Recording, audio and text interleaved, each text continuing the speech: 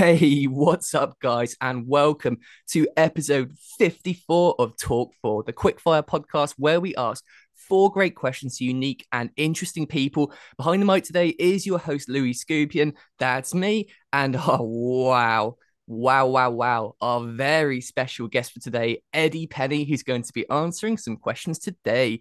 Eddie, please say hi, introduce yourself, and give us a quick rundown of who you are and what you do before I shoot some questions. Hey Louis, what's going on? Thanks again for having me. I love the format of it. The four questions, rapid fire. That's always good to get the real answer and not thinking about it. Hell yeah. So background of me, I did 20 years in the military. I did 4 years in the United States Marine Corps. Then I switched over to the SEAL teams. I did about 6 years with our Tier 1 units with the SEALs. Did 7 combat deployments to Iraq, Afghanistan, and Africa. And then I got out, started a security company or risk mitigation for high net worth individuals called Contingent Group. And then I started a brand called the Unafraid brand and have an Unafraid podcast and just wrote a book that just got published about, I think it's 5 months now, which is called Unafraid. So I love the word Unafraid, obviously. And now I'm here talking to you, buddy. Oh, it's so cool. And I have to say, I mean, I've always been a real big fan of the military and especially the SEALs. And I think everyone everywhere knows that the SEALs are just the best of the best. But I mean, you were in SEAL Team 6 in DEVGRU as well. I mean, that's literally like it is described as the tip of the spear. And it's so true. I mean, you are an amazing person and such an amazing history. And you've gone out of the military and you've had such success and done so much amazing stuff with your business too. And I just can't wait to ask a few questions, man. So if you're ready to go, should we get on to question number one? Shoot. Okay, I sure will. Right then. So, Eddie, for my first question, tell me a bit about your backstory then. So, how did you originally get into the military? How did you become a Navy SEAL? And what motivated you to join? And what was it like? I think the military started for me when I was a child. I always wanted to be outdoors. I was playing football, some kind of sports, running around the woods, making spears with a pocket knife and some wood, and Mm, just making forts. yeah, me Whatever it too. is, I just fell in love with it. Had my idols were kind of on the screen. Didn't really have media back then at all, so it was kind of Arnold Schwarzenegger, Sylvester Stallone, all the combat movies. I just was drawn to it. And then I had a friend. I always wanted to be in the military. Did not know exactly what it was. And then I was like, I saw a movie called The Navy SEALs with Charlie Sheen, and I just fell in love. That got kind of diverted when I had a buddy that I swam with in high school that went to the Marine Corps. I went to his graduation when I was a junior in high school, so I had one more year of high school. I decided to go the Marine Corps route. Did that, to 4 years. It wasn't exactly what I wanted to be or wanted to do. Mm. And then I was like, okay, I want to do my childhood dream. So I switched over to the SEAL teams, and that's where I stayed until I retired at 20 years. That is amazing. It's so cool. And yeah, it's nice when you I follow just these didn't kind I of just didn't passions. quit. That's it.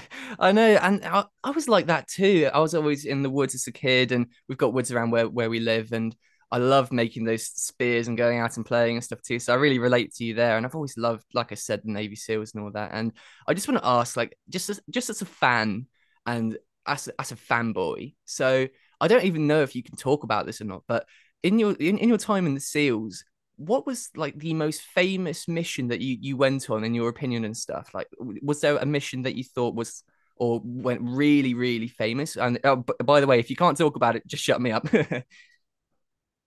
There's not. I mean, there's not really a famous one. I guess there's been a couple that made the news, Mm, and I mean that was all right, I guess. But just really all of them were good. Just ridding bad guys from evil and taking it to the enemy. It was a dream come true. The sense of pride in the mm. country and doing something good for the earth. I guess you could say the world. It It was is, just a yeah. good thing. I mean, all the ops were good for sure, but there wasn't Brilliant. like like I wasn't on the Bin Laden op. I was not on that op. Was on some other high profile ones, but Mm. it really doesn't matter. They all kind of come down to the same thing: getting the bad guys. Damn right. Damn right. And yeah, so you touched on it at the start when you were describing yourself and everything, but I mean, you've had such success in the military, and that's obviously transferred over to the civilian life as well, and into business. And I'm just interested about that. So, for my second question, then, after your time in the military, you've obviously gone on to be very, very successful, and you've applied a lot of the military ideologies to your brand and the branding of it. So, my question is, what was it like for you transitioning out of the military, and how did your journey go on to write your book and create those brands? It was hard. The transition piece, I'm not going to sit here and pretend like it was an easy, it was a cakewalk from getting out of the military where everything's kind of provided for you. I know that I have a paycheck coming on the 1st of the 15th of the month every month. I Mm, have all my doctor bills taken care of, my dental taken care of. Everything is just taken care of. And that's scary when you get out, knowing that that's about to be pulled out from underneath you. It mm, was a hard transition. There was a lot of alcohol use. There was a lot of pill popping to numb my feelings and to sleep. It mm, was a scary time because it was the unknown. I did not know what was going on. 20 years of pretty much being a savage overseas, kind of, wreaking havoc. And then you have to go take care of, you know, this thing they call civilian life. And at that time, when I was in that transition, the last couple of years, is I got custody of 3 children, which is another piece of the puzzle that kind of add to it. So I was definitely overwhelmed, and my saving grace was definitely Christ. Was finding my faith that definitely saved, I believe, saved my life along with my children. But when it came to, like you said, that I implemented the same stuff in the military, is I had no problem risking it in the military because I like it, just had confidence in myself. And I kind of apply that same thing. I didn't have like a business model or a business plan. It's just like, I'm just going to go do it. That's what I've mm, always done. That seems to work for me, is go do it. Is there failures along the way? Absolutely. And I still fail all the time, but I'm not afraid to fail. Again, I mm. learn from my failures and I'm like, okay, let's not do that again. Let's go do this instead. And that's just kind of how I got to where I am. And there's so much more I have to do. So much more I have to do. Yeah, it's a journey and a process, and that kind of warrior mentality is it's Absolutely. always going, Process. isn't it? Exactly. Hell yeah, and it's always a thing of growth. I'm interested though. So talk to me about the brand name. I mean, after looking at all of your stuff, and you love this word, unafraid, and it's part of your brand and your book, and you talk about it so much. I'm just interested. Is there kind of like good brands and good names? They always have like a little story behind them. I'm just wondering, what does unafraid mean to you, and what is there a story behind it? Why you chose that phrase? There's just something about the word that I love. Mm, And I think it goes to, we see it a lot. A lot of individuals are scared. Um, there was time in my life where I was scared, and it's okay to be fearful and be scared about something, but it's not okay to stay in that same position at all times that stop you from doing, to accomplishing a goal or reaching your potential, which is, there is no limit, in my opinion. mm, um I noticed that people, it's all encompassing. People are afraid to put in a job application because they're afraid of getting rejected. They're afraid to go talk to this girl or this dude to go on a date because they're afraid of rejection. They're afraid to try a diet because they're afraid of failure. They're afraid to walk into a gym because they're afraid people might look at them in a weird way. Like mm, they're afraid to tell you your political affiliation. They're afraid to start that business. They're afraid to try out for the spec ops of a military branch. They're afraid. There's a lot of fear, and there's no time for it. You have one life. Like, just get after it. Just go. Are you going to fail? Absolutely. Are you going to hit a wall? Absolutely. But you're going to learn, and it's better than always wondering what if. What if I did this? I should have done this. Like the should have, could, like, no thanks. Like that's just not just not how I live. And the word unafraid came up. I can't exactly. I got the tattoo on my arm, which is actually, sorry, this one. I got that first, and then I heard a song after I got that tattoo when I was kind of, you know, diving into the unafraid thing. I was like, there's more to this. Like maybe I should do a T-shirt. And I heard a song by Skillet called Lions, and it says "unafraid." I'm like, that's it. That's my brand. And I already had that. Like, just all. I'm like, why didn't I think of this before? And I kept seeing the word, it kept popping up, and I'm like, that's it. This like, and it started out as a t-shirt. And then it just started like, wait a second, there's way more to this. It means something. Someone sees the word unafraid, it's like, yeah, unafraid. My daughter comes down the stairs wearing an unafraid t-shirt. I'm like, that's right. It's a reminder and accountability. Like, okay, I'm going to be unafraid today. And I need those reminders daily because I'm attacked just like the next guy of negative thinking, worry, all that stuff. But yes, it means something. It's not just a t-shirt. It's a let's go. Like, let's go. I love that story. That's really cool. And I'm interested then. So this is kind of sparking little ideas in my head. And I just want to think about what actually is fear. What is your take on that? And how do you start to reduce that? I mean, you look at society and stuff, and the common belief and the common sort of advice I see from a lot of kind of big influencers and people is you should just stop caring what people think about you. Just don't give a fuck and have no fear. But I feel like a lot of people kind of almost try to convince themselves that they don't rather than actually not having that factor. So I'm interested to know what you think about it and how do you actually start to get rid of that fear? And how do you become unafraid? Like, what's the start of it? There is no way around it. You are going to be fearful about something. And again, it's that moment you have that choice. Am I going to push through the fear or am I going to let it consume me? I believe we all have that choice. Now, you mentioned something. We are afraid what other people think. And you have to ask yourself this question: why? Are Mm, you ever going to meet these people? Do they have your cell phone? Or are they going to call you? I mean, it's usually people on media that you've never seen, but for some reason, a little comment for someone that knows nothing about you gives people fear. They're afraid to post something cool. They're whatever it might be, or to talk about a certain subject. They're afraid. Like, mm, to be honest, there's no one's. We can evaluate people's opinions. I think other opinions are great or different perspective are wonderful. But to give you a perspective on what you believe or your opinion, just because you won't do that because you're afraid of what someone you might come the confrontation. Nah, that's a weak mindset. Like, it doesn't matter. Like, it doesn't matter what people tell you. It doesn't matter. I don't care. Doesn't mean that I won't take people's advice or anything. I'm not saying that at all, but it shouldn't let it deter like you from you stopping. If I did that, I would have never been a SEAL. There was people that said, "Oh, a lot of people quit." Like, I don't know about that. You sure about that? mm, Like that's their opinion. Okay, cool. I took that opinion of negativity and I made it positive. That was my fuel. Like, and I would say, I'll show you. I'll show you. Not that I needed to show you, but I turned it into my fuel. that's really good. I love that. I love how you answer these things as well. You've got such a sharp kind of way of quick way of doing it, and it really resonates and makes sense. And I feel like a lot of the kind of fear of what people think about you and stuff. It comes down to comparing yourself to them and thinking that you're either less or more than them. And I have a feeling, honestly, that you do reduce your fear levels when you become the best version of yourself. Like if you're self-conscious about something, you probably are thinking that, oh, this person thinks I'm fat, or this person thinks this of me, or whatever. But when you actually are in that great shape and you're in a great place and you start comparing yourself to you rather than yourself to other people, that's when magic things start to happen in life and in business and everything. Would you agree with that?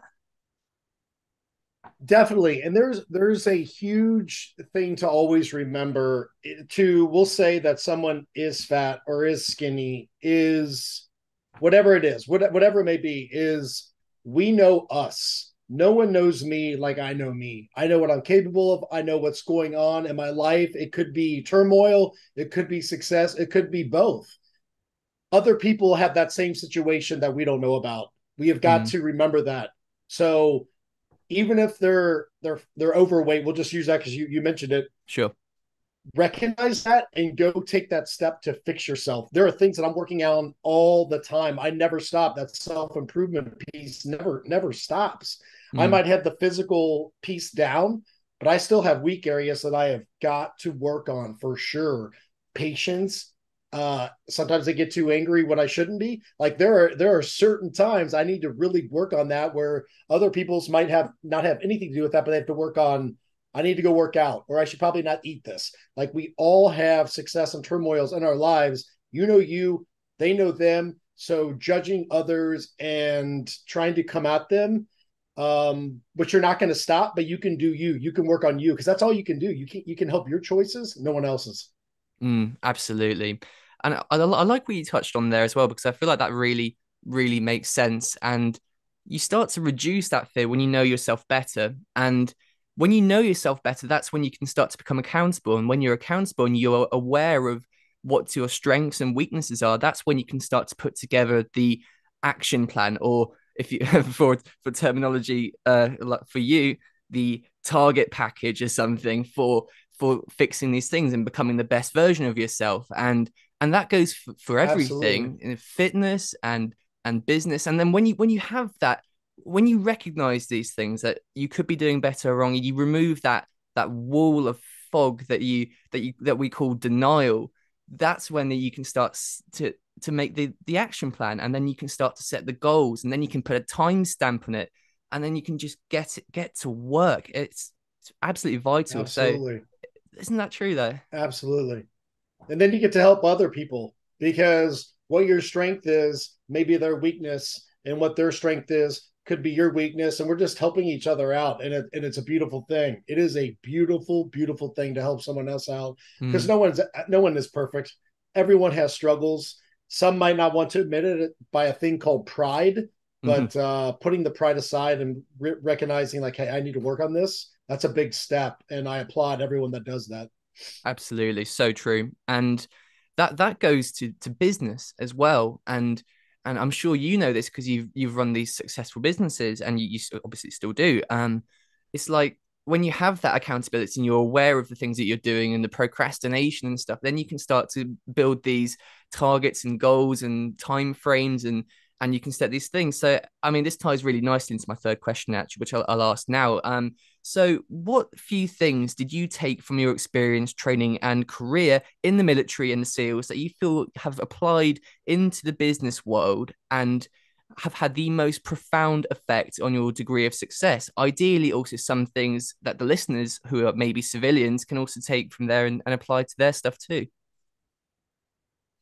One thing that came to mind as soon as you asked that question was, and that I tell anyone that comes on to the company or whatever, Mm, is no matter what it is, we will make it happen. Because if that's one big thing I took from opping is when you're out there in bad guy land, you have to make it happen or else you die. Like that's what it comes down to. So I take that into my business. That's my mindset is we'll make it happen. No matter what it is, we'll make it happen. That's it. mm, Like there's the conversation's over. If they say, can we do this? Yes. It's mm. always a yes. I've never said no to anything. Now, has there been times I'm like, ooh, I don't know. But once I get with my team, we kind of dive into it. We're like, yeah, we can make this happen. We can make this happen because everything's attainable. Everything is attainable. And if you have that mindset that everything is attainable, nothing's going to come into that. I There is a love that. no. There's no no. That's We're making it brilliant. happen.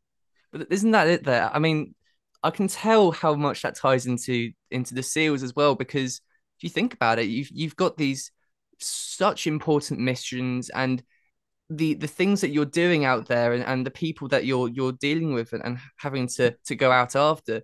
There's so much weight on those shoulders, isn't there? And it's a case of not taking no for an answer all the time, and you can't, because the effects of mission failure is so destructive to so many people. So I can totally see how that that completely ties into it. You know, you can't take a no for an answer. It's just that simple, isn't it?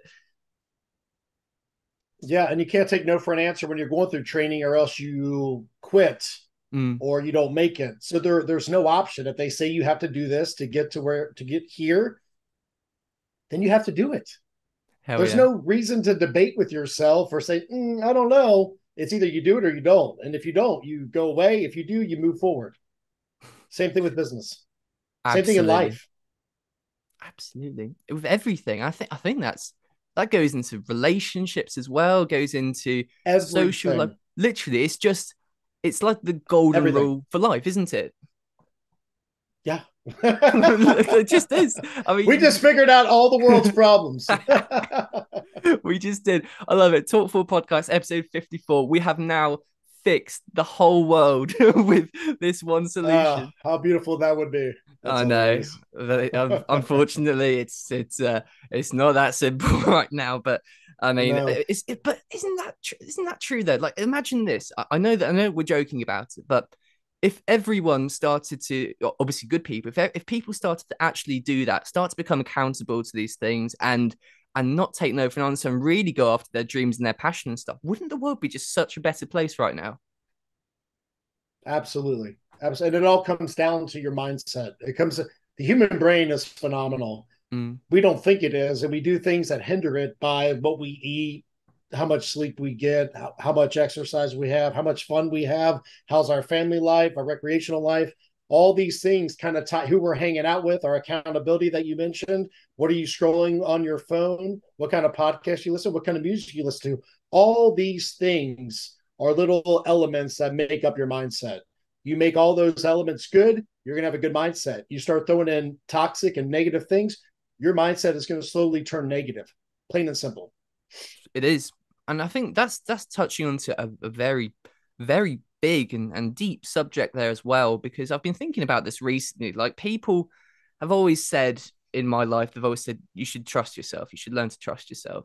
No, fuck off. I can't trust myself. How can I trust myself when I've got these tendencies and I get these cravings and all this culture that's been built up with this fast foods and alcohol and all these kind of things.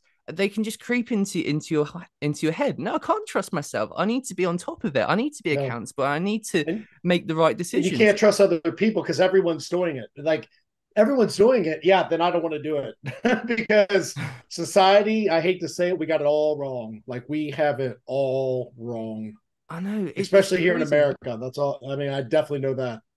but oh, it's here as well. It's everywhere, and I mean, people really have to start self-improving because we've got this culture now, and it's become so easy to get trapped into these addictions. And I don't just mean when people think of addiction, that word, they kind of collaborate it with alcohol and drugs. But I mean, addiction is just where you're getting that dopamine hit from, really, isn't it? And that could be social media 100%.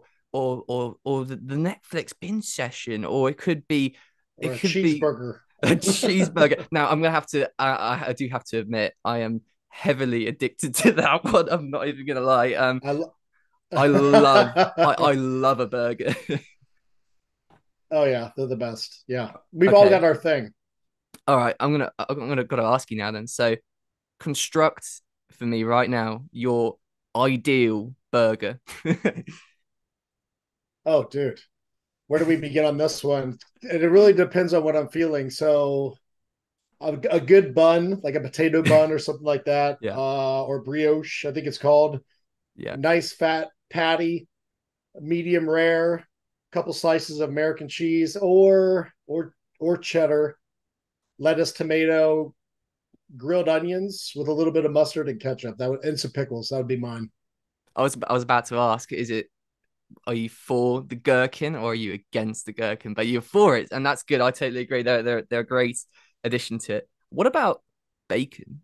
Bacon does that belong in a burger? Do you think? Bacon's got to be on there sometime. Bake on sometimes, yeah, yeah. Yeah, I love it. Not usually. I'm like, I don't need that extra fat. I'm like, I'm eating this huge burger. What does it matter? So true, so true. I love that we're talking about culture problems and the seals and stuff, and now we're just talking about burgers. Brilliant. I love it. That I was your gotta. best question. Reconstructive or your best burger. That was perfect. I love it. What is your favorite food then? Talk me through this then. So, Navy SEAL, favorite food.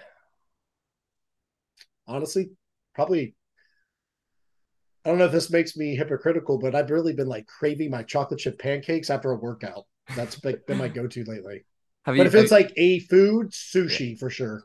Ooh, nice one. I love it. I love it. Yeah, I mean, I'd have to say probably is a really good burger, but it can't be the oven thing. It has to be done on the barbecue. That makes such a big difference. And Mm-hmm. you're in Texas, aren't you? Absolutely. You know that to be true. Of course, Texas, like Oh yeah, oh, yeah, yeah, yeah, yeah. You get looked at wrong. And I care Absolutely. about that opinion. I can imagine. Oh, I love it. Anyway, let's get back on track, man. Right. So for my fourth question now, then, Eddie, this is going to be a good one. Interesting question I've got here. Looking forward to asking it. So, obviously, we've spoken a lot about Unafraid and the whole brand and everything. So, like I said, you speak about that a hell of a lot. That's your brand. That's your thing. So, my question is, for my fourth and final question, is for someone listening right now who is scared of things happening in their life, the uncertainty of the world, maybe going through bad times and is just full of fear, afraid of the unknown. As a SEAL who's been to the places you have been and the things you've seen, how do you start to become unafraid? What is the way to flip it on itself? And what would you tell them to do to start changing that mindset? What's the plan here?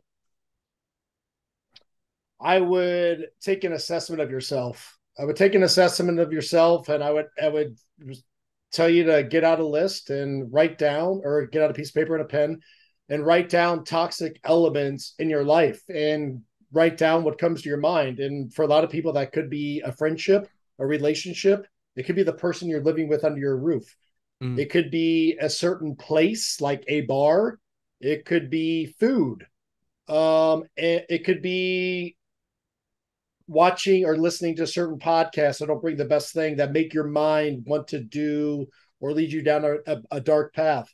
I would write those down, and I would like, all right, go attack them. I would say, which one do you think is the most detrimental? Go for that one and take the first step, and the first step only, because that is all you are responsible for, is take this out, and then just start taking out your targets. And with that, making sure you're not starting new bad habits, um, and make sure you're doing the right thing and not like diverting this. But that's what I would do. And once you start taking that toxic stuff, you'll see your life start changing. And what's cool is people will be like, you're changing. Why are you so changing? Over the last probably couple of years, when I've really embraced this unafraid concept, or mindset development, I should say, is people have been like, man, you're different. You're really different. Like, why are you different? And I just started working on myself. Like, I stopped drinking. I stopped getting my I guess you could say, my dopamine drops from things on the internet, certain things. I'm like, dude, this is not good. I shouldn't be doing this. I have to stop this. I need to put my family in first, not this. And it's been a process. Like you said, you actually said the word process, and you're 100% right. It's not this light switch, like it's just done. It mm. is a lifelong process. It's not easy. I fall sometimes. I need to get back up, but you just need to move forward, and that pace depends on what you're dealing with. And I'm not going to lie and act like, life is peachy and Eddie's got it all figured out, man. I've got struggles too, just like the next guy. I'm no different. They just might have a different flavor, as I like to say, but is constantly refining and reforging and making a better you. And for a lot of people, it's very easy if they write it down, like, man, I never thought about that. I don't need that. Or every time I hang around, Johnny down at my work, bad things happen. I stay out too late. I get trashed. I go home. I argue with my wife, and I feel like crap the next day. Mm.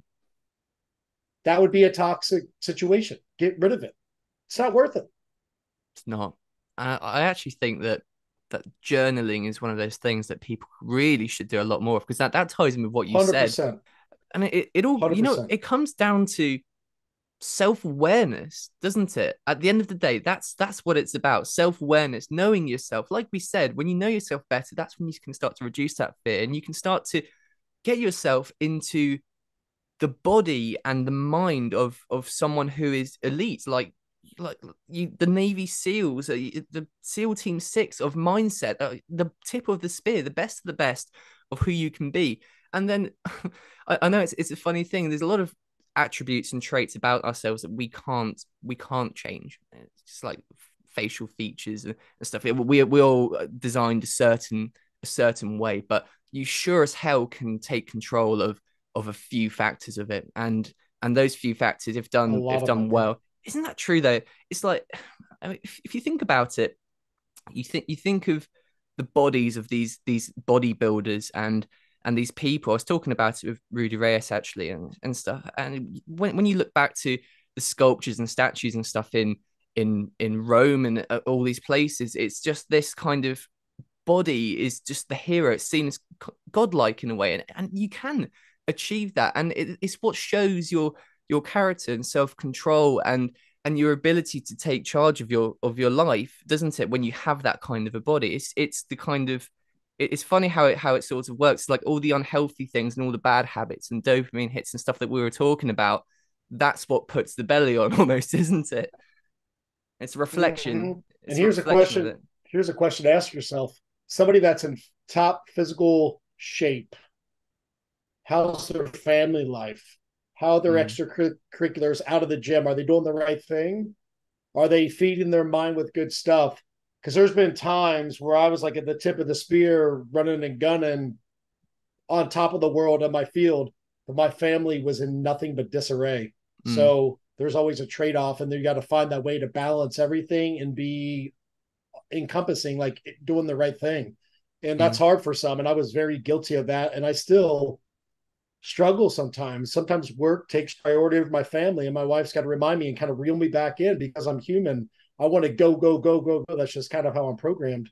But I have to like check myself. Like I will not sit here and act like I've got to figure it out. I am constantly working. I constantly mess up, and I constantly do great things. But when I look back, I can see a lot of progress, and that's what I really care about. I care about the long game because I know it's not just a, you know what, I'm gonna do everything right. It just doesn't work that way. That's fake. mm. So I think this ties in with what you said as well earlier. It's like, but you're a SEAL, so you know the importance of teamwork. And what you said earlier about how you should start to remove these bad people, these toxic things in it, and become self-aware of what's actually not making you happy and the people that are dragging you back down into bad places. But it really is about teamwork, isn't it? And you mentioned there about your family and your wife kind of brings you back down and stuff, and makes is that balancing factor in a way, but that could be your friends as well. And I like how it ties in because when you start to improve the people who surround you and stuff, even in the SEALs, you know, you've got all these people with the special skills and everything, and it makes a team and the brotherhood and everything, and that just helps you so much. But no, Eddie, man, you're killing it at the moment. It's so good to see. Like we said about the process, though. What's next for you, man? So what you got planned? What's coming up for you? we are going to continue the Unafraid podcast. Speaking engagements is a big one I'm going to start pushing for. I feel like I just need to be in front of people and equip them from my failures is really Mm, what it kind of comes down, and what I've done to kind of pull myself out of what I would call a dark place. No matter, I call it the facade. Looks like everything's great, but I was not in the best place. mm. But I have experience of being there and getting out of it and still working through a lot of that stuff. And then we're starting our second book, actually our second and third book. So we got more books coming. So we're Damn. excited. Oh, I'm gonna hoping to be in the lineup for a signed copy of that, Eddie. But last thing I want to ask you as well, just for the fan in me. So, is there any kind of a little Navy SEAL quote or slang term or just some expression or something I can nab off you and take away? The only thing that's coming up is we use own the room. Own the room. You walk in, so and we use it as we come in, and we're whatever we Mm, got going on is we're owning that room. We're taking out any bad guys, but that crosses over to life. Any room you walk in, and there's tons of different rooms. If it's a boardroom, if it's the gym, if it's a restaurant, own the situation at all times. That's really what it comes down to, is own the situation. That doesn't mean you got to be a punk or a jerk. You're just there. You're ready to go. You're not complacent. You're an asset, not a liability, and you're ready to rock. Own the room. that's badass. I love it. Well, Eddie, that has been our four questions And done for that's gonna be a today. Then t-shirt, by the way. is it? Oh, I'm gonna Oh be yeah, it repping me is. one of Oh them. yeah, it is. I can't wait to see it, dude. But yeah, that has, like I said, that has been our four questions done for today. And before we wrap this one up, it is time for what I like to call, and everyone knows, as the shameless plug. So, Eddie, feel free to take a minute and promote anything that you're working on, you want people to take a look at, or just something you believe in, and make sure to let us know where we can find you and your website and stuff. I would just say if you want to follow what's going on, or I call it Team Unafraid, is all the links are in all my bios for the Facebook fan page, the Instagram. You can go in there and there's a team Patreon, and I get pretty in depth on there, and I would caution you though, do not join that unless you want to get better, because it's a paid subscription and we want people there that are actually committed to doing better. So we make it paid because we're getting rid of the weeds. We don't want the weeds. We want the flowers that are going to grow and blossom Yeah. and destroy any strongholds that they have in their life. But yeah, Unafraid Podcast on YouTube, which is under Eddie Penney on YouTube. But pretty much everything's under any media. I got the link tree that has all the different links of what's going on. Perfect. Well, Eddie, thank you so much for joining me today for the Talk4 podcast. This has been an absolute pleasure and a true honor to have you on, man. All right, Louis, thank you very much, buddy. I appreciate it.